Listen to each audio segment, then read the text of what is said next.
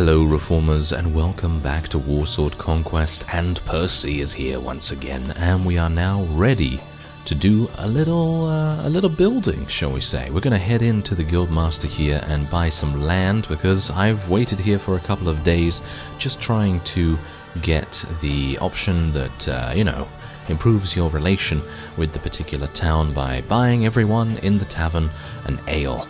And yes, I'm not entirely sure if High Elves like ale, but well, they're getting it no matter whether they want it or not. Anyway, a weavery and dye works to make velvet is only 976 now. Oh my. Okay, I might need to do something a little bit different then by the looks of things. So what about an oil press? Oil press might be better, because that does give us about 1,000. Ooh, that's actually much better. What is that? That's what is that? That's a tannery. Oh, interesting. I was actually thinking that a weavery and dye works would be the thing for quite a while, but I think Warsword Conquest integrates a kind of, shall we say, decrease of funds. You know, when you get more and more of the same enterprise, I think there is a small calculation that happens, and a percentage of your wages, I guess you could call them, is you know, deducted from the total. Anyway, I guess a tannery is the way to go. So there you go. Only 6,500 for that, and I'm a bit worried actually now. I actually thought that getting another 1,800 would be pretty good for our party budget, and you can see exactly what it is right now. Not too bad. It's okay, you know. We're not making a huge amount of money. We're making about 1,000 every single week, which is great if you take into consideration the various loot that we are going to get from raiding and pillaging those villages. And I mean, I guess you can already see the small decrease here, because obviously Lothern is only giving us about 1,350, whereas Tor Anlek is giving us 1,500. So there is a small decrease from that alone. Anyway, I thought I had lost my boat, and yes, I obviously forgot that we came back from the Dark Elf territory. And I think what we're going to do is we're going to make a brief stop over there if we cannot get any action in Beastman territory. Ooh, there is actually a village very close to the Great Horn. Gorespite has obviously been taken, so we are not going to have any safe zone whatsoever when we go over there. So we might have to be even more on our toes than we normally are. Or maybe I don't need to worry about that at all, because apparently the High Elves and the Beastmen have made peace, and they have shaken the hands and the hooves, and they have, yes, well, they have decided not to fight anymore. Oh well, okay, so that means that basically, if we take a look at our faction relations right here, and the High Elves, they are basically in a truce or at peace with basically everyone, with the exception of the Dark Elves. They are the only people that we will be able to raid villages from. Oh, there is... What is going on here? Can I just ask, how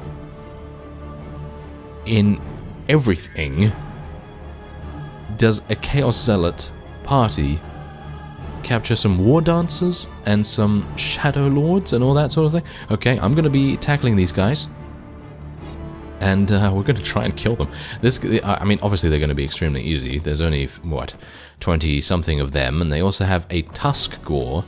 Not entirely sure how they got that either, but never mind. I'm pretty positive about this, and hopefully we'll be able to gain our wonderful prisoners. And they do have a couple of well, these War Dancers are, I think, Wood Elves. It's been a while since I've played Blood Bowl, and that's basically the place that I know a little bit about Warhammer. Whoa, Anton did a number on that guy, and if I had the amount of damage that he did to that guy, then I would know exactly what number, because obviously, you know, damage, you know, and the numbers and so on. Ah, well, never mind. Okay, so yeah, these guys are really quite outnumbered and outdone, outgeared, and possibly outskilled, but I thought they might be hiding some hidden power if they were able to capture such strong units, because I seem to remember that War Dancers, at least from Blood Bowl, are actually pretty advanced units, and so maybe there are advanced units in this as well. Who knows? I've never actually taken a look at the Wood Elf tree, at least the new one. And we're going to take a look here and see if I can... Yes, there you go. I can actually recruit them. They seem to be a little bit different than they were in Blood Bowl, but they do advance to Blade Singers, which I think are the top tier, and we have Shadow Lords here as well. Shadow Lords are their maximum level archer. We also have Wild Riders here, which are just a little bit lower than Wild Hunters, and Wild Hunters are the top tier. Wow, I am blown away by that. That's pretty crazy. They also have some High Elves here as well, so nothing too bad for us, that's for sure. I'm not going to take this Mercenary Guard, because you never know, maybe we'll come across a Dark Elf or something like that that will give us a good amount to rescue or something like that. And I'm probably... you know what? Taking this shield is going to be pretty good, because even though it's a Chaos Shield... Look at the size of it. It's got 100 size, it's got 14 resistance, and even though it's battered, it does still have a decent amount of HP, and so we'll be able to use this pretty nicely for any siege that we decide to do, because apparently, according to one of you, I'm not sure whether this is, shall we say, a thing, you know, because I was unaware of this, actually, but, you know, if you have a shield in a siege, the AI tends to focus you less. And I'm not entirely sure about that, because I've played the game quite a bit, and you would expect the AI just to focus the player character. It doesn't really matter whether it has a shield or not, but maybe it does. And so I would like to try and reduce the chances of me dying. So I will test it out, and we'll see if we get incoming arrows many times over. I know that many times when I've played Barney, you know, in various incarnations, and I've had a shield, and I've gone into a siege, it's always resulted in me receiving many arrows into it, and yes, so hopefully it's not going to be the case this time around, but what I'm doing right now is I'm trying to look for a village. I'm a bit worried about this. It's very close by to the Dark Elf town, and that is not going to be good for us, but I am placing my ship very close by here so that if there is a problem, I will be able to solve it quite easily by running very fast over to my boat. That reminds me, actually, I really should... I'm not entirely sure, can dwarves wear halfling armor and equipment? Because if they can, because obviously they're kind of the same stature, it might make sense for us to maybe buy something from the halfling merchant. Even though it is halfling gear, maybe it would work with our two dwarven companions, and that would make a whole world of difference in regards to their survivability, because obviously at the moment they are kind of weak because they really do not have the best protection at all, and it might make sense for us to get something like that. Anyway, wow, this village is... I have no idea, just absolutely filled with iron. Well, what's actually going on with that? Okay, well, let's have a look. I'm going to replace a lot of the food that I have here, cheap ale as well, because it's running out. I mean, you can see that plainly. And we're going to gain a little bit of that. And I might sell all of it, I don't really know, but for the moment, it's good to just swap out that stuff. We do have some iron here as well that I would like to take, but... I don't know, I think we've taken a good amount of stuff anyway, so I guess we can just head onward. Oh, I could actually just transfer this ragged leather jerkin out and these boots, because they're not really going to give us that much. Yeah, I'll take the cheap ale back, why not? Okay, that seems pretty good to me. I'm actually really surprised that no one turned up here. We have 21 cattle as well. There's some Skaven Corsairs. We might actually just want to fight these Skaven Corsairs on the fields of battle. It's kind of weird to see these guys on land.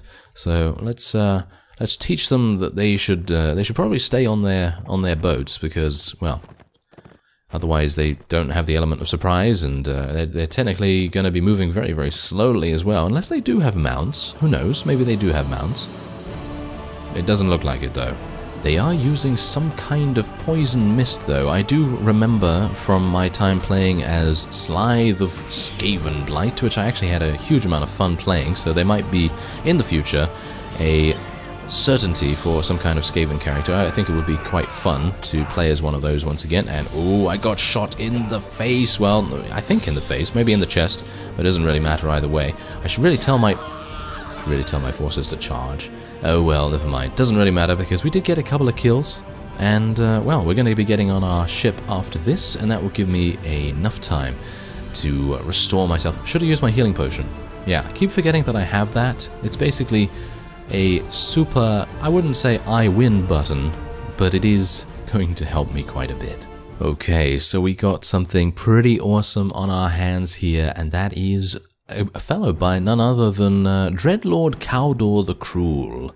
He sounds like a really, really dangerous individual, but you don't really need to worry, because he only has 55 units. Oh yes, only 55, and he wandered a little bit too close to where I was when I was getting on my ship, and I thought to myself, okay, he only has 55, he's probably going to be much slower than we are, even though we outnumber him, and, well, I took the opportunity to, try and get after him. Now, bear in mind, I am pretty low in HP, so I'm actually going to just take healing potions straight away, and then we're going to get into some nice tactical positions here, because of course, usually when we're just facing random bandits or some random party of any kind on the field here, usually when that happens, I'm just like, okay, just do whatever, just do whatever to our troops. Percy's saying, oh, just do whatever, it's all good, kind of thing. But against a vassal, we're going to need to pull out slightly more advanced tactics, and that means infantry in the front, archers in the back, standard stuff. And we might also want to take our cavalry, because we actually have a pretty significant amount now for our current army size, and we have about 9 of them, and they're very, very heavy. They are very heavy cavalry indeed, so any potential maneuver that we decide to do is going to be quite devastating. So hopefully we'll be able to do that. And also what I do need to get a hold of, or should we say who I need to get a hold of, is the Liege of the High Elves, because even though we are getting, I would say, probably quite a decent sum for our mercenary work, and we are able to, of course, leave after every month if we so desire, it is making it quite a bit easier for us to get that mercenary wage, But, oh, whoa, okay, that was kind of harsh. Anyway, point is, it might not make sense to become a vassal right now, but on the one hand, I would like to kind of advance. Wow, that was really powerful. Did you see that? 56 damage, that's pretty crazy. Now, I am going to definitely need to get some good armor, or shall we say some better armor for Percy, because he is tending to die quite a bit, and well, I can't really do much about that until he levels up somewhat, because obviously in many ways Warsword Conquest in general, and mods like Perisno and Pendor and all of the ones that kind of crank the difficulty up just that little bit because of all the amazing units that you're going to be fighting. I mean, just think about this guy, for example. He's fighting a Shadow Walker. Shadow Walker is obviously top tier, but these Karoberg Great Swords, they are so heavily armored. They do a huge amount of damage with their great swords. They move pretty swiftly. They're not moving too fast, but they are moving pretty swiftly. And he was taken out eventually by a top tier High Elf Dragon Guard. But for that fellow to be able to stay alive that long with a two-handed sword against elves, that is a testament to how heavily armored he is and how wily he is as well. But sneaky being able to get past our archers. And yes, anyway, the point that I was trying to make was that in general, sometimes it's just impossible. No matter what you're wearing or what you're doing, it's just impossible to not get shot, for example, by that dwarf that took me out with 56 damage with that wonderful musket shot. Got to commend him on that. I mean, Percy is applauding in his grave. Well, technically he's not in a grave, obviously. He's back at camp, just relaxing. Well, not really relaxing. I would think he's kind of annoyed, actually, at me. But, oh well, never mind. Okay. Oh, we actually have... Oh, I see. There are two enemy units still remaining. I guess I'm going to have to tell my units to just charge in. Thankfully, we do have a good amount of whatever it may be to save our units. I guess surgery is coming into play here, even though I'm kind of injured, so it shouldn't really be working, but I suppose it's okay. And now we get the opportunity to take a Dread Master and an Empire Pistolier. Now that is going to be extremely good for us to sell. Amusingly enough though, Dreadlord Coriflame has not yet had any kind of ransom offer whatsoever. It's a bit weird. I would have expected him to gain one pretty quickly, but yes, as you can see, I was going to get off my, going to get off. I know I was going to get on my ship, and I saw him and laid in a pursuit course, so to speak. Anyway, let's take a look and see what we have to level up here. Whoa, we have a huge amount of dragon guards to level up. We've got some high helms right here. My weekly cost is skyrocketing. This is really bad. Oh well. I mean, what can you do, really? I mean, if you have units to level up and you have the money to actually upgrade them, then why would you not? I mean, they're just going to become even better as time goes on. I'm not going to level my companions just yet because I'm going to leave this area, and maybe at some point we will do that when we have a small moment. Alright, so something else that I need to address before we move forward here while I'm selling. I'm going to do this while I'm selling because usually I just stop and just, randomly talk and so on and so forth without actually doing things, and that's pretty bad. That's pretty bad of me. Anyway, well, what are we going to do going forward is I'm actually going to try and reduce my encumbrance level because I do know that has an effect on how amazing your spells can be, and I wasn't entirely sure whether it did affect the efficiency of you being able to cast it. I knew that it affected your magic regeneration, but someone did mention that it does affect your effectiveness as well. So sometimes when you cast a spell, it's not going to work, and so on and so forth. And I guess I'll try that out. So I'm going to go into the armor merchant here, and I am wearing some high elf armor already, and as well as a wizard's hat. So am I going to need to reduce my protection even further to be able to cast regrowth, for example, at a much higher rate? That's the thing I have to be concerned with now, so I'm unsure what I should do really. Should I lower my body armor and my leg armor and then raise my helm armor, which might make sense because getting shot in the face right now is kind of painful, so it might make sense for me to get something that is a little better in that regard. We now have 15,000 gold thanks to that insane raid that we had just now. Maybe that would be an idea.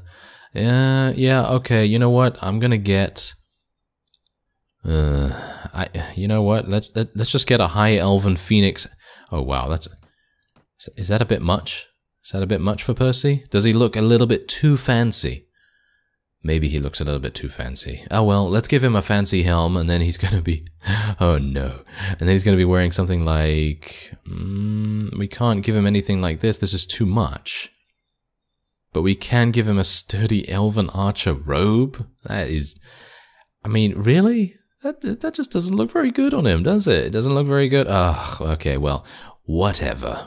It's absolutely fine. Let's give him some White Lion Greaves to make up for it then. That's 5,000, I guess. I mean, I feel like the helm and the legs are pretty good, so if we do want to, at some point, we might replace the torso armor as well. But there you go. Okay. I have looked, by the way, for some bullets. Every time I go to a high elf place, I look for some bullets, but they don't have any, obviously. I mean, why would they? Anyway, let's, I guess what we could do now is, wow, really? That is pretty crazy. Our tannery is not yet up and running, so we are very close to basically having no money whatsoever because we're going to start losing it. We are going to start losing it over time, that's for sure. Anyway, let's continue onward, and what I'd like to do is go to the Great Horn. Yes, let's just go to the Great Horn, and let's have a look and see how much a Weavery and Dye Works is actually going to be here, because maybe the... shall we say, the reduction in the amount of money you get from a Weavery and Dye Works is only going to be unique to a particular faction, perhaps. I doubt that that's the case, but we'll have a look. Alright, so they're actually happy to sell to me, amusingly enough. I don't exactly know why that would be, considering we've defeated quite a few of their lords. Not personally, mind you, so maybe that's the reason. Anyway, no, there you go, there we go. So we are actually going to be getting 1,962 if we can get those 12,000 together. And that would be pretty awesome in my opinion. I think that would be really nice. And a tannery is 918, so yeah, it's not that much. Anyway, I don't have that money, so I guess what we'll be doing is returning to Dark Elf territory and seeing maybe if I can loot something else. Most of their villages are called some very scary things, so I'm not entirely sure if I'm going to be able to muster up the courage to go even deeper into their territory, because right now, with the last 2 raids that we've done on their villages, we have been extremely lucky in basically not running into any vassal that is very powerful indeed. And we've always had a pretty nice escape route, but as you can see here, yeah, most of the villages that are... I thought that was a village for a second. Spiteful might actually be the way to go. Amusingly enough, yes, these names, yes, they are very cool in my opinion. They do suit the Dark Elves, don't they? They do suit the Dark Elves quite a bit. Anyway, we're going to go over to Spiteful, I think. We did raid Wrath and Monoliths beforehand, and they were pretty close. Wrath was not that close, but yeah, it was quite close actually to the coast. And we're going to continue that trend. We're going to continue being a bit smart about this. You know, not extremely smart, not like mastermind smart, but enough to get us what we need, and that is of course a full inventory of stuff for us to be able to sell. So let's have a look. Maybe there will be a vassal up here as well, which we might be able to do battle with. Being able to do battle with the vassal here and maybe taking the prisoner would be an extra source of income. So let's see if we're able to do it. I'm a bit worried about this, to be honest, because, well, I've been pretty lucky so far, and if a vassal out of nowhere comes to fight us, then we are going to be in trouble. No, it seems like we're fine. It seems like we're fine. Wow, I am actually really surprised. Okay. So, we have Velvet. Okay. Oh yes. It seems like we might have hit the jackpot. If this was Exquisite Velvet, I'm not entirely sure. Can you get Exquisite Velvet? I think maybe you can. Anyway, this is Fine Velvet, which is absolutely fine. Yes. Fine Furs, which are fine. And Fine Butter, which is also fine. So that's great. Otherwise, yes, I will be just taking as much stuff as I can get my hands on, which I have. And that's pretty good. Okay, so I'm actually going to take a look around here, because it seems like the Dark Elf territory is suspiciously easy to raid, and I'm a bit suspicious of that. I'm not entirely sure why that would be, because... Oh, look, there they are. There's a whole bunch of them. Oh, okay.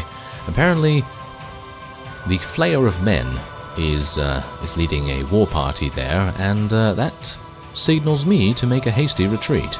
Anyway, that will be it for this episode. I'm going to go back to High Elf territory and sell our wonderful loot, and then we'll be able to purchase maybe Weaverian Dye Works somewhere.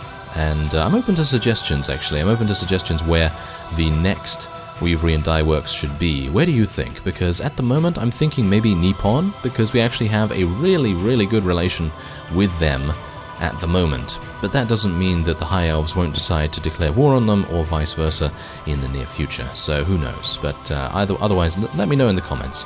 I thank you very much for watching, and I will see you next time.